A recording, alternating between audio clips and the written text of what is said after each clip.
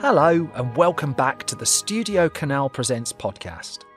My name is Simon Brew from Film Stories magazine, and this is a new monthly podcast celebrating one of the biggest and deepest film libraries in the world.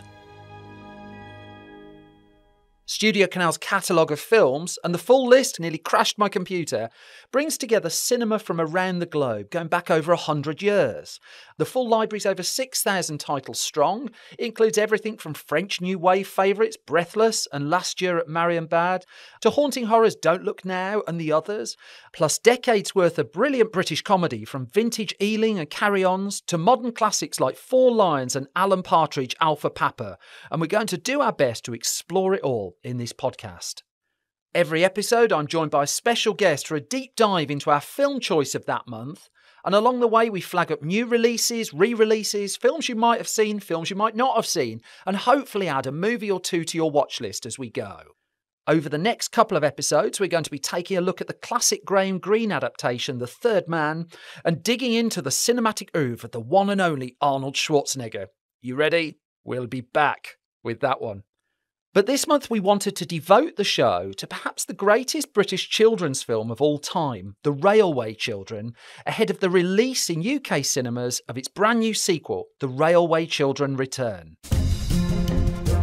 Someone in hideout, soldier or spy. He's in there. Stay back. Are you German? No, I'm on your side. I'm Abe. I can't talk about it, but I'm on a secret mission. If you tell anyone, you're putting me and yourselves in danger. What if the capture's hiding him? We can't give him up. That then is a clip from The Railway Children Return, which hits UK cinemas on Friday the 15th of July. Now we're going to be hearing more about that film later in this episode, but first we wanted to rewind 52 years to the movie that started it all. So we're about to go deep on the original The Railway Children, and if you haven't seen it yet, you might want to pause here and head over to the STUDIOCANAL Presents channel on Apple TV, where you can stream the movie right now. But don't worry, either way, we're going to steer clear of major spoilers. And as soon as we started discussing The Railway Children, we knew there was only one person we should speak to. Composer, writer, presenter, silent film pianist, and Railway Children mega fan, Neil Brand. Neil Brand, welcome to the podcast. Thanks very much, Simon. So, Neil, if my research is correct, you were around 12 years old when The Railway Children first came out. Yep. I wonder if you can tell us a little bit about when you first heard about it and why it had such an impact on you. I think I first came across it because in advance of the release, as a lot of family films did at the time, they were letting out little clips and little moments and stuff onto other children's TV programs. And I can't remember if it was Clapperboard, which was the big ITV film program for kids, or Screen Test, which was the big BBC one. But they were talking about the music. And it's the moment where they first meet Perks on the station platform. And he runs round to open the gates for the Scotch Express. And you get this kind of ding, ding, ding, ding, ding, ding, ding, ding, ding, ding, ding, ding sort of music for him running, like sort of jangly piano. And he opens up the gates, and then this train comes through. This is it! The Scots Flyer! You hear bagpipes as the train goes by. So I was living in Burgess Hill at the time, just north of Brighton, and I went with my mum and dad to Brighton to see it in one of the great big mega cinemas that was still around in 1971. It was before they started carving them up into smaller screens. And it pretty much rewrote my head. I know that sounds a ridiculous thing to say about a children's film from that period with that subject matter to it, but it's absolutely true. It really made me rethink a bit about my growing up, aside from, you know, the sort of the Edwardianness, the trains, Jenny Agutter, Cribbins, everything that was great about the film anyway. It actually got quite deep to me on a whole other level. Are you a firm believer in the idea of you watch a certain film at a certain point in your life then, and that sort of changes your compass a little bit? Was that what this film was for you? Yeah, totally. I should fill in a little bit of context. I grew up in a fairly strict, not massively strict, but a fairly strict Methodist house. So Sundays were given over to church almost entirely. And we didn't do an awful lot of getting out or going around much. We were fairly insular. We stayed home. We read books. And going to the cinema was a big old treat anyway.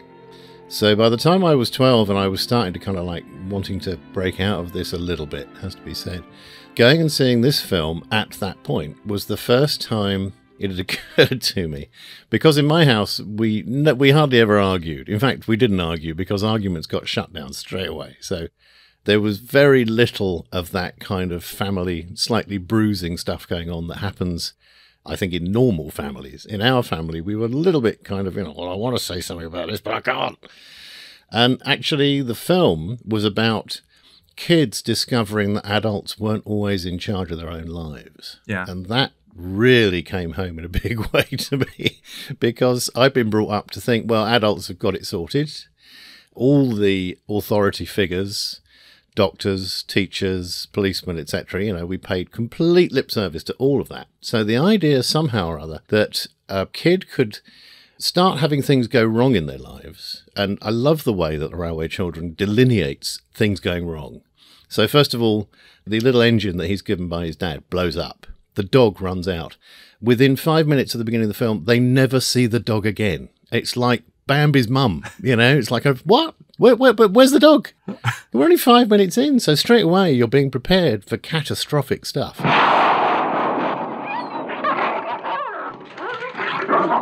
leaving, brute? And that was the last we saw of poor Potts. Everything just goes wronger and wronger and wronger. They lose all the staff. They lose all their money. They have to get out. They have to move somewhere else. I suppose in a way, because it's really well structured in the first place by E. Nesbitt, everything going wrong is replaced by things being more right than they could possibly know, by moving up to this nirvana in the north with these wonderful trains and beautiful sunny days and absolutely no smoke whatsoever, in spite of the fact they're near Keighley, which at the time must have been one of the most poisonous airs in the world because it was a heavy industrial town. You don't get any of that. And from then on through, that slow realization of actually what has happened, and like you say, we don't want to give away any spoilers, but when Bobby, particularly when the Jenny Agutter character, is then put in a position of knowing secret knowledge that she can't tell the other kids. Yeah. Well, for me at the age of 12, this was growing up fast, seriously. I mean, more so even than, catching the odd bit of lady's bosom in Carry On or something like that. This was realizing there was a whole subtext out there to do with adults that had never occurred to me before. You will think that we ought to have been very happy, and we were, but we did not know how happy, till the pretty life at Edgecombe Villa was over and done with, and we had to live a very different life indeed. This wasn't just a whole new world for you either. This was a whole new world for Lionel Jeffries, the writer and director of the Railway Children adaptation. Yeah. His background at the time was unusual for someone making the jump into directing. I think it's a more common path now that someone goes from acting to directing. But can you give us a little bit of his story and what led him to make the film? He'd made a big name for himself as an actor. Yeah. The biggest thing he did in terms of visibility was that he'd played the granddad in Chitty Chitty Bang Bang in 1966, and everybody had been to see Chitty Chitty Bang Bang. Everybody knew Lionel. Everybody knew Port Out, Starboard Home, Posh with a capital P. It's all, he's there, 100% Lionel. And it's an interesting one because EMI at the time, the film company that made The Railway Children, was being run by an actor called Brian Forbes, who had made the change from acting, and he'd had a very big career as well, he'd done huge things, to directing, and then eventually to running a studio. He became a studio head. And Lionel Jeffries said, look, I want to do this. This is my project. Don't you let anybody else direct it. I know exactly how to do it. Brian Forbes basically said, yes, okay, off you go.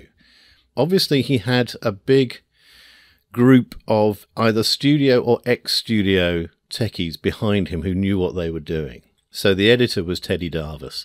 Teddy Darvis was one of the greatest editors in British film.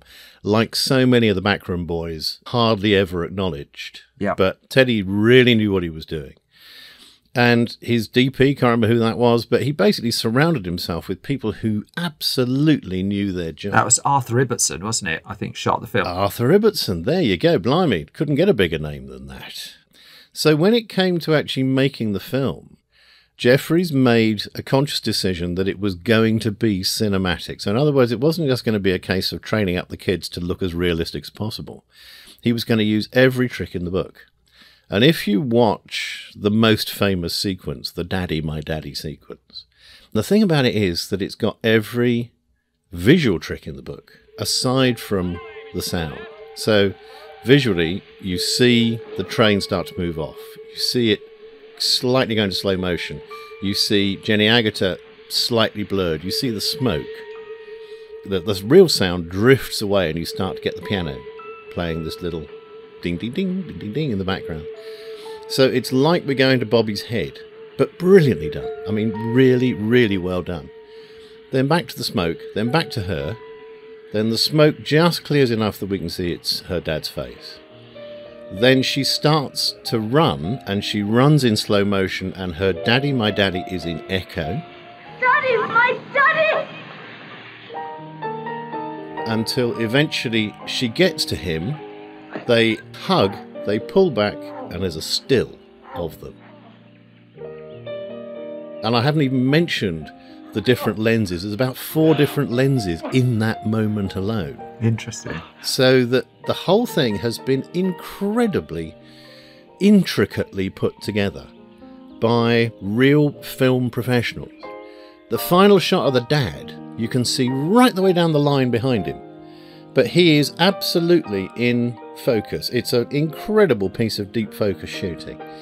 It's not just the emotional punch of Daddy, My Daddy. It's the way that punch has been given so much cinematic space in which to do its job. No wonder we all came out weeping out of that. I mean, blimey, it's incredibly manipulative, and yet done in such a way that it's not going me, me, me, me, me, which there are filmmakers working today, who I won't name, who you can't watch one of their films without every now and then them popping up, as it were, going, hey, look at this amazing shot I've just given you. And this is the exact opposite of that. So I think Lionel Jeffries did a phenomenal job with that film, and then went on, of course, to make Amazing Mr. Blunden and The Wombles. Yeah. For me, he just never did anything quite as impressive as that again. I remember reading a book by Nicholas Heitner talking primarily about when he was running the National Theatre, but then he also talked about making the jump from theatre to cinema with The Madness of King George. He notes in that book he made his very best film when he knew the absolute least about filmmaking. And I just wonder if there's something of that here. I think there is. Lionel Jeffries' main ambition with the film was to get the kids as watchable and as believable as possible. Yeah. He hires Bernard Cribbins. Blimey, Bernard Cribbins and Lionel Jeffries had come up through comedy royalty together, virtually. They are the wrong arm of the law if you take Peter Sellers out of it, right? Yeah. So the two of them know each other backwards. They know exactly what they're going to do next. Lionel Jeffries makes things as easy as possible dealing with the adults so that the kids get all the screen time they need. And lovely, charming moments like Bobby's birthday. Oh, my God. Happy birthday. So when Bobby has a birthday, she hasn't been told. They've all been saying, what, you got, oh, I didn't know about your birthday. And she's rather disappointed. And then her mum says, all right, come on in for dinner and put your best bow on, or whatever. And she can't understand why she's got to put on her best bow. Walks into the room, and the music comes up. And the music is staggeringly good. Johnny Douglas, another absolutely unsung hero of film music, as far as I'm concerned. And instead of walking around the room to get all her presents and her cards from these people who love her so much, which you can tell, Lionel Jeffries puts her on a platform with the camera, and they push the platform round the room. So she literally floats. And that was just genius. Now, okay, there's no way that anybody would have said, I don't think anyway, here, Lionel, if you want to make this work, stick her on a platform with the camera. I'm sure that's Lionel Jeffries going, I know exactly how this feels. This is a young girl's major moment in her life. So she will feel like she's just floating, like a ballet dancer, around these people. It's extraordinarily well directed, both in terms of its cinematic side of things and the direction of the actors. But I would have been surprised if he hadn't been able to do a really good job with the actors. He knew exactly what he was doing. He'd made so many films by then. I came to the Railway Children relatively recently, and there was one moment quite early in the film that really just took me aback. And it's a moment where a child is struck. And it's really arresting now. But also what you were talking about, the construction and the build-up to certain scenes. The build-up to that moment could have come out of Hitchcock's Psycho. The way the music is used, the way the cuts are used. And then I just thought it was going to pull back, but it doesn't pull back. And I wonder if you can talk to little moments like that as well, because there's real actual peril here. There's real danger. Well, again, this is another thing. You kind of had to grow up with that sort of world. Kids got smacked around the head all the time, and it didn't take much, to be absolutely frank. I can remember going to the cinema when I was younger and sitting there with a couple of mates and sort of chatting away. And every now and then, someone behind you would go lean around, just clip you around the ear. You're like, shut up! Right. And it was like, nowadays we would just think that was grounds for common assault. You'd go out and get a policeman and say, oh, this bloke just hit me. Yeah. But it was like all kids were open season for all adults if those adults saw those kids doing anything even remotely transgressive. And I like the fact that in the film, it doesn't pull its punches. If it did, it would be very hard to take. This isn't Little House on the Prairie. This isn't Heidi. Actually, strip away the veneer, particularly the class veneer that you would have in Edwardian England. And that servant woman, you can just tell, has been itching to get her hands on this little sod and the things that he's said and the things he's done to her. And finally, she done it. In a way, the film's actually set up that she's fairly justified. I can't remember what he's done. He's soaked her with water or something like that. It's the bucket of water on the door, isn't it? That's right. It's water over the door. And as you say, you get this shot of her looking at the camera with absolute loathing and walking towards him with one hand up. It felt absolutely real. Oh, you nasty little limb! The other thing you need to be aware of, for my lot growing up around that time, there was really only one place you got your children's films from, and that was Disney. Yeah. And Disney was in the job of providing fantasy. And all the adults in Disney films are either out-and-out villains, or they're so lovely, and they're so nice to their children. The children are all so nice, and everybody says, ugh. Whereas the British, who had given the world Hammer horror, let's not forget, in the 1950s, which had basically woken everybody up from a kind of sleep where horror films were concerned, could do the same thing with children's films by basically going, yeah, if you grew up in any kind of working class or middle class house, this is how it worked, and this is how it still works. My sense of jeopardy was, what if Peter got caught nicking that coal? Just the thought of what could come down on their heads. Yeah. And that horrendous business where they get everybody to give presents to Perks because it's his birthday and Perks thinks they've just been charitable. I remember just feeling writhing with embarrassment at what that could mean and how destructive it could be to this amazing relationship they had with Perks. I've forgotten to put the labels on any of the things. You won't know what's from who. You'll think it's all from us, and that we're trying to be grand and charitable or something horrid like that. So again, I think, this is down to Lionel. This is down to really good, well thought through direction and allowing the kids to show that, say kids, Sally Thompson was old enough to have a sports car when she made that film. I was going to say, yeah, we've got a bit of Michael J. Fox in Back to the Future sequels going on here with the ages of the kids, haven't we? Yeah, rather. How many O-levels did they have between them when they were playing these? It was quite a few. And, that's the sort of thing, you leave your preconceptions at the door as soon as you see that. I mean, blimey, we all went and watched Grease. John Travolta must have stayed at school for about 20 years in order to be able to be that old. So, I think it was a revelation.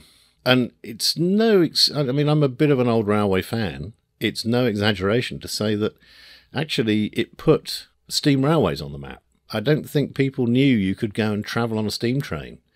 And it really upped the number of people who went to see the Keighley and Worth Valley, where they'd shot it, but also the Bluebell Railway and the Yorkshire and the rest of them, West Somerset, all suddenly they got much more interest. I don't care, I won't stand it, I tell you straight. But it's them children you make such a fuss about. The children from the 3 chimneys. I don't care, not if it was angels from heaven. I'm not sure we as a species necessarily deserve Bernard Cribbins. And I look at him in something more modern like Doctor Who, where he completely broke my heart in that. Yeah. My favourite sequence in The Railway Children, you've touched on it before, is Perks's birthday. Yeah. The character of Perks in that is extraordinary, and the writing in that scene is extraordinary. The more I think about it, the layers of things going on in that a simple act of kindness could be so misconstrued in an understandable way.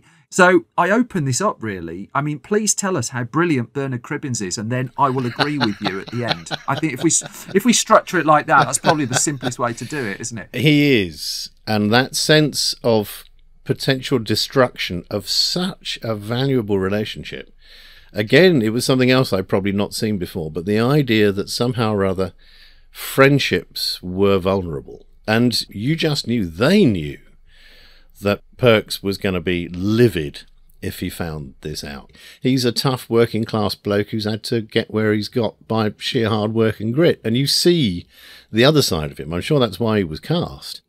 When he thinks the kids have been treating him like some kind of charity case, the way that the steel shutter comes down and he just sits there, really, he could play cold, he could play nasty when he wanted to.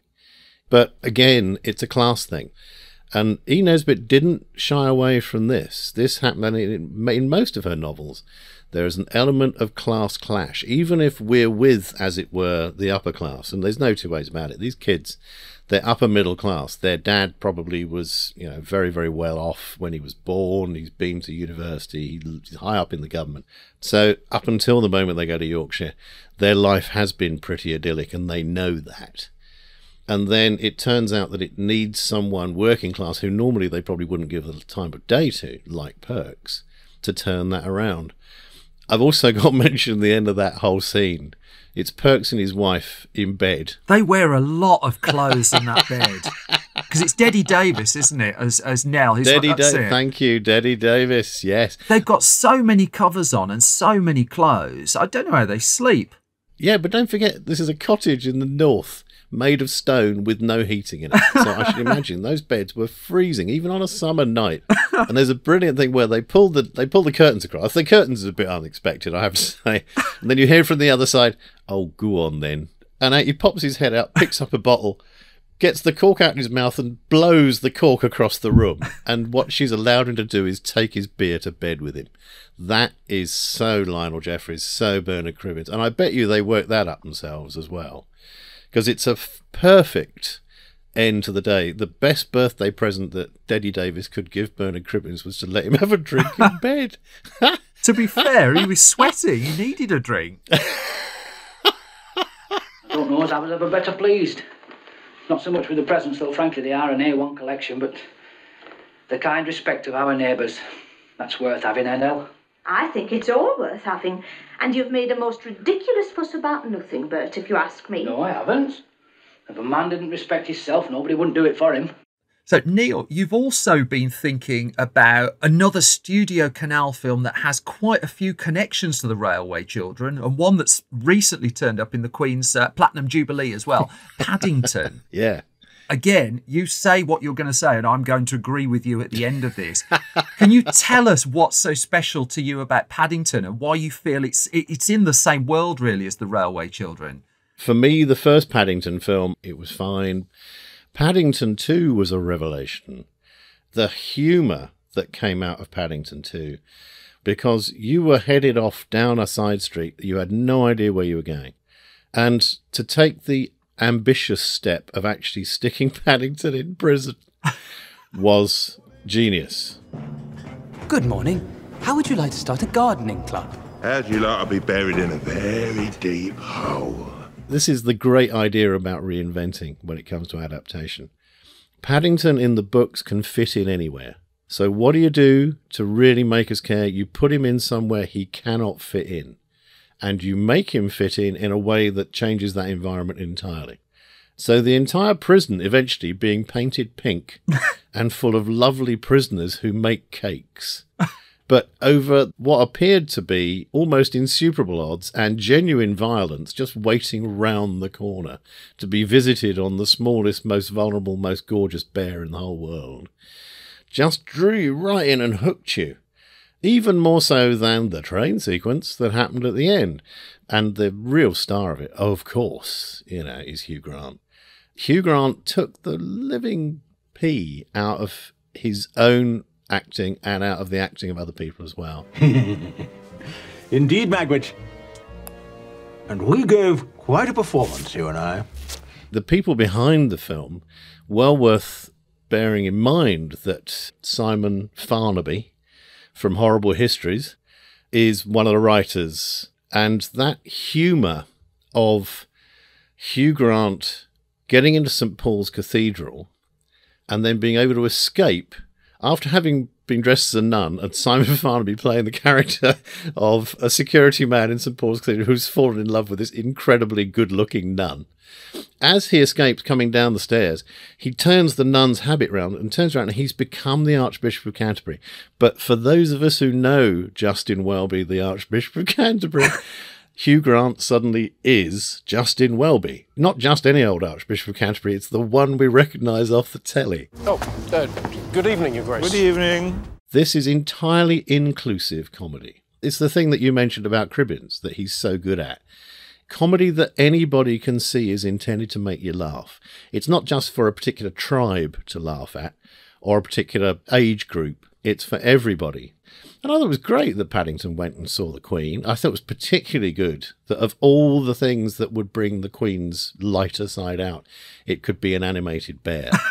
British cinema, what can I tell you? There is absolutely no way the Americans could have made that film, or indeed made it in the way that it was made. So I think it bears a lot of comparison, ho, pun intended. I see what you did there. With the Railway Children because of that and because of the inclusivity of its comedy and of its story in general. Thank you. Well, it seems I didn't need the West End after all. Just a captive audience. Neil, before you head off, every episode, one thing I like to ask of our guests as well is to help me dive even deeper into the STUDIOCANAL library by suggesting a dream double bill from the thousands of films in the catalogue. And you're sticking with the 1970s for your picks, is that right? Well, I am in this particular instance. I went to see another film only a couple of years after Railway Children for what would turn out to be very obvious reasons as soon as you know the title. It's Trains, isn't it, Neil? It's Trains, yeah. It's Murder on the Orient Express. It's the original Murder on the Orient Express. Two things about that. I mean, one is that I still think it's the greatest Agatha Christie adaptation ever. And I loved it was the first time they'd put together an all-star cast. Before then, all-star had normally meant 3 or 4 reasonably big stars and then 5 people you'd never heard of. Well, all of the suspects in Murder on the Orient Express, and there's something like 12 of them, are played by named starry actors, huge names, people like Sean Connery, which was probably just as well because the film was actually entirely made in one carriage, or possibly 2. The other thing that made it for me was the music, which was the truly great, legendary, as far as I'm concerned, Richard Rodney Bennett. He just invented something with Murder on the Orient Express. Not only did he put us all in a wonderful space where evil could flourish, but he also, and most famously, made the train dance. He set a waltz under the train as it pulled away from the station in Ankara. This waltz went from a slow, ponderous start as the wheels began to move to this fantastic kind of sweeping waltz in which you felt the jeopardy of what was to happen. You felt the sense of things going wrong. You felt this wonderful sense of luxury. It's like the luxury of the train was somehow or other in the lushness of the music. All of us train nuts just went, oh, wow, there's someone else who gets it. But that was a great film as far as I was concerned. And I also have to say, I put my hand on my heart. I thought Branagh didn't even get close. So for my money, the original Murder on the Orient Express knocks the second one into a cocked hat. In fact, don't even bother going to see the second one. This one is the one. And what would you pair Murder on the Orient Express with? Is it more trains? It's not more trains. No, in fact, I don't think you even see a train in this one, which is surprising given that it's a Sherlock Holmes film and it's set in London in the 1880s. This is Murder by Decree. Now, I think this was originally made for TV. There was some very weird reason why it only had, from what I can gather, a fairly small release in the cinema. But it takes the facts of the Jack the Ripper murders, which were obviously horrible, and it sets Sherlock Holmes and Dr. Watson on the trail of the Ripper with an explanation, which possibly still is, held to be the reason why Jack the Ripper was the man that he was and why we never found out anything more about him. Well, old chap, what shall we do? Shall we take up the chase? I don't see that we have any choice. They've put their trust in you. Good, honest fellows. Holmes and Watson are played by Christopher Plummer and James Mason, and they are a superb double act. James Mason easily gives as good as he gets. There's a lot of real genuine violence. I think it's a 15. It may even be an 18. It doesn't stint on the Ripper murders, or indeed on the kind of febrile atmosphere of London at the time. It's full of sex and death and prostitutes. Sherlock Holmes and Dr. Watson plunge into the Victorian underworld, seeking the answers to the most puzzling case in the annals of crime. Who is Jack the Ripper? And it's very much of its time in that it takes a 1970s view, a post-60s view, if you like, of the Ripper murders and of Holmes and of London. So this is not Arthur Conan Doyle's Holmes. This is a man who's used to dealing with the nasty side of life. He's more like one of those kind of tired old PIs in American films, like in film noir. He's sort of seen it all, and yet even so is being presented with stuff that he could never have, expected to see. And you've got Streets at Night, you've got Mysterious Coachman, you've got Horrible Murders, you've got The Lot, and you've got Holmes and Watson thrown in, and you've got this wonderful big twist about who Jack the Ripper actually was and why he was making these horrendous murders that he was. And it's all tied in with the Masons and royalty and daring do and misbegotten deeds in upper classes, and it's fab. Murder by Decree. And Bob Clark, who directed that, would go on to do Porky's 2 films later. So is there any through line to that at all? Because that seems like quite a leap to me. No. I did see Porky's, and I think I paid money to go and see it in the cinema because of the promise of illicit sex, in which there was none whatsoever. We were all misled. It didn't have on the Porky's poster from the director of Murder by Decree. No, funnily enough, it didn't. It's an oversight, isn't it? It's an oversight. It really is. Neil Brand, this has been an absolute delight. Thank you very much for your time, and I hopefully see you on a train platform soon. I look forward to it. Thanks a lot, Simon. So, if you haven't seen it, or if hearing all of that has made you want to watch it again, then you can stream The Railway Children on the STUDIOCANAL Presents channel on Apple TV right now. And in a bit of breaking news, STUDIOCANAL Presents is also now available on Prime Video as well. And if you'd like to catch up with Neil's double bill, you can find Murder on the Orient Express on the STUDIOCANAL Presents channel 2, as well as DVD and Blu-ray. Murder by Decree is on DVD and Blu-ray. Now it's time for our regular section of the show where we flag up 1 or 2 releases to put on your radar. And we've got a big new release for you this episode, the incoming cinematic treat, The Railway Children Return.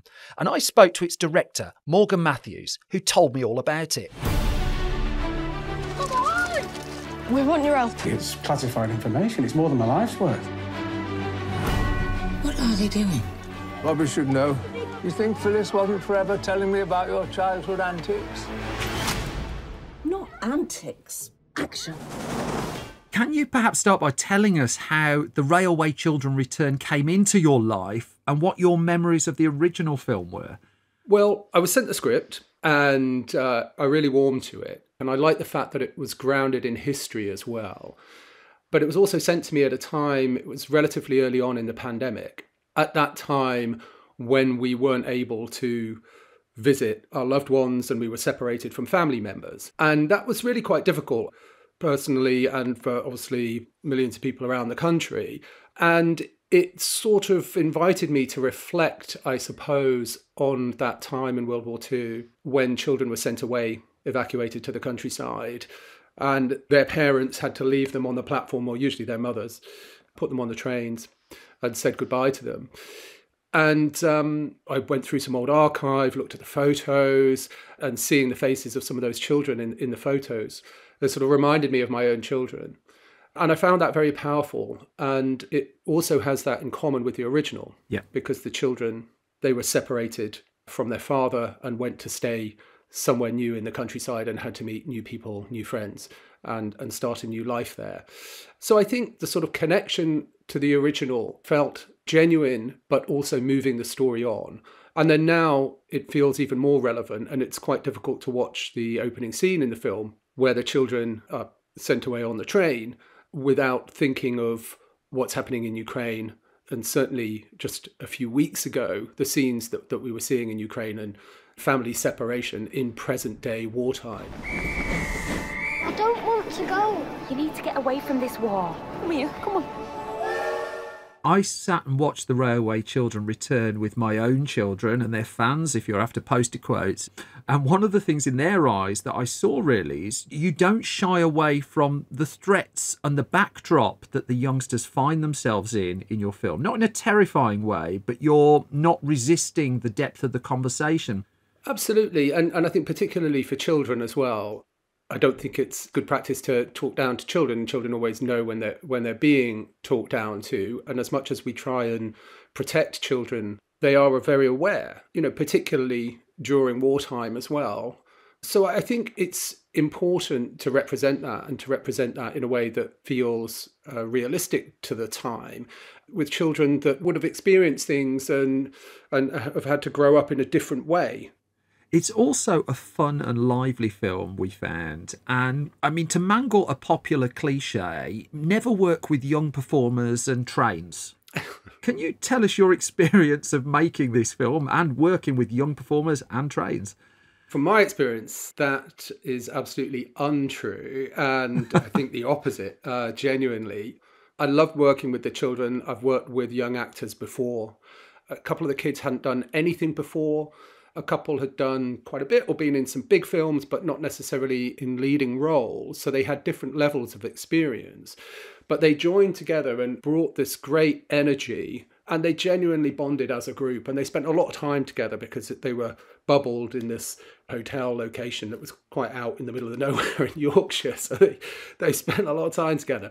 And it was a lot of fun because they would come up with little improvised lines. And for me, it's very important that the kids feel relaxed when they're working, when they're acting, and that they can throw little things in, because I'm looking for the most naturalistic performance always. And I think particularly with kids, it helps for them to feel kind of relaxed and to be able to do that kind of thing. And sometimes things work and sometimes they don't. And that's okay, but we can have fun. And I think that sense of fun, I hope that sense of fun really comes through in the film as well, and that sense of them as individuals and as a group. Do you remember arriving here? Oh, quiet! This is oh, quiet! Like it was yesterday. It is an enormous train set as well, though, of course. Yes, the trains. And actually, Noel from Keighley Worth Valley Railway, which is the sort of enthusiast-run railway that provided all of the trains and the tracks. One of the things that gave me great confidence, the first recce, I went up to Yorkshire and looked at the trains, and I just thought, whatever the budget film you're making, you couldn't get better trains to work with or better people to run them. And some of the trains were in the original film, or some of the trains that they have were in the original film, the Lionel Jeffries. Is that right? Film. Yeah. And they're perfectly preserved, and they're just beautiful pieces of engineering. They really are.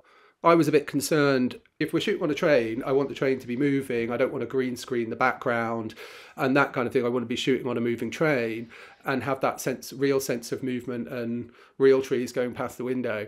And I was a bit concerned about the time it would take to reset the trains and that sort of thing. And Noel said to me, "We'll be ready before you are." And generally they were. And I'm quite surprised by how quickly you can reverse a train, or how quickly they can reverse a train out of the station and bring it back and all of that sort of thing. So they're pretty speedy and they're very good at what they do. They made life a lot easier for us. One more question. I mean, can you exclusively give us news about a third film now? Because if I'm following it right, if we go with Batman naming parlance, the next one should be what? The Railway Children Forever, and then The Railway Children and Robin. Do you want to drop us an exclusive here? I don't have an exclusive to drop, but you know, that's a good idea. Maybe we'll run with that. I suppose it depends how this one goes down. Excellent. Morgan Matthews, director of The Railway Children Return, thank you very much for your time. Thank you. I'm Bobby. I'm Lily. Patty. Ted. So I know what you must be feeling. Look at all the stars you can see. It's scary. It's not scary. It's the countryside. And finally, as we promised last episode, a bit more on those upcoming Doctor Who re-releases. Studio Canal has just released its remaster of the Peter Cushing headline Doctor Who and the Daleks as a 4K UHD Collector's Edition Blu-ray and on digital platforms, and it's following that with Daleks Invasion Earth 2150 AD, which is arriving on July the 18th. This is 2150 AD, the year when human beings are turned into living dead men, robo-men, the underground slaves of the world's new dictators. If you want to see them both on the big screen too, double bill screenings are taking place in UK cinemas from July the 10th, 2022. All of these are very much in my interests as a 4K disc nerd and as a Doctor Who nerd. I've been pleased to see already that the early reviews for the transfers have been so positive for these, and the whole thing also gives me a chance to talk to you about Doctor Who. Attention! Resist! And you will be exterminated! There have been many attempts to bring a version of Doctor Who to the big screen over the years. Harry Potter director David Yates was linked at one stage, and yet the only movies to have made it so far date all the way back to the 1960s and these two particular features. The person we've got to thank for them, well, if you go back to the heart of them, it's an American writer and producer by the name of Milton Subotsky. Now, he was already very tuned into British culture in the early 1960s, thanks to the impact of the likes of the Beatles, and he soon became aware of Doctor Who, and in particular the Doctor's most famous nemesis, the Daleks. The Daleks made their debut on television in November 1963, and they were a very quick success too, the creation of Terry Nation, who was looking for a foe that wasn't just someone in a suit. Here's a bit of trivia for you as well. Ridley Scott had initially been set to design the Daleks, but he left the BBC just before work on that particular story began. Dalek Mania nonetheless soon hit, and Subotsky swept in, picking up an option to make up to 3 films of Doctor Who and the Daleks. He paid hundreds of pounds for the privilege. Can you imagine what the price tag would be today? Subotsky had just come off working with Peter Cushing on the anthology film Dr. Terror's House of Horrors, which was released in 1964, and after promptly renaming the title character Doctor Who, he signed Cushing up for the role. The first film, Doctor Who and the Daleks, would open at the same time in the UK as a little-known family movie by the name of Mary Poppins, and it would be a top 20 box office hit come the end of the year. Ironically, in the US, and it was the US market that Subotsky was targeting, the film struggled more, but in the UK, it was a success. So much so that it was straight on to film number 2. More money was pumped into the next movie, Daleks Invasion Earth 2150 AD, and this time, in a cunning link to the rest of this episode, because here comes that name again, the mighty Bernard Cribbins was added to the cast. Bernard Cribbins, a reluctant traveller into the dangerous future. Have you seen the girl? Listen, where's the girl? Circumstances ultimately worked against the third film in the series happening, but what a delight to see the 2 movies we got and looking better than ever as well. And please rest assured, I'll try and squeeze Doctor Who back into future episodes of this podcast too. Subjected to cosmic rays, savagely invaded by men of steel who have no flesh to pierce, no blood to spill. And that's it for this episode of Studio Canal Presents. Next time we'll be joined by Orson Welles fanatic Anna Bogart-Skyer for that deep dive into the film that's been called the greatest British movie of all time, The Third Man.